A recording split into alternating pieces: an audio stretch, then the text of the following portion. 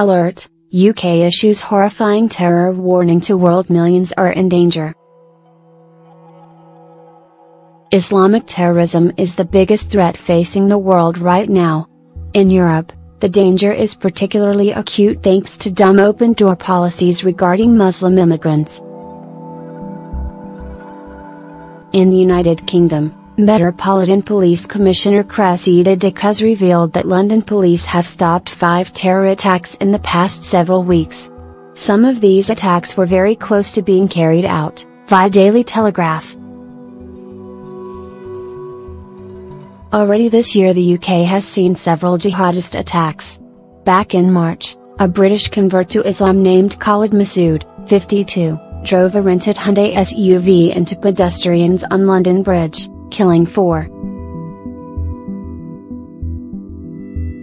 Massood then attacked Westminster, where he killed a police officer before being killed by armed police, via Daily Telegraph. A few months later, a Libyan-British suicide bomber named Salman Abedi, 22, targeted young girls and their parents at an Ariana Grande concert in Manchester. Abedi's suicide vest, which was full of nails and other shrapnel, killed 20 people, via NBC. On June 3, 3 jihadis wearing fake suicide belts began attacking pedestrians near London Bridge. While shouting "This is for Allah," the attackers stabbed and slit the throats of several innocent civilians, via the Sunday. Britain's summer of terror continued on when 47-year-old Darren Osborne drove a van into several Muslim worshippers leaving London's Finsbury Park, via The Guardian. Of all of these terror attacks, the Finsbury Park one, which had the smallest body count, received the most negative coverage in the press. Why? Because the attacker was white and the victims were Muslim. Even nominally liberal Brits saw this as gross media hypocrisy, especially after so many so-called hate preachers on the right warned that government inaction over Islamic terrorism would lead to vigilantism, via YouTube.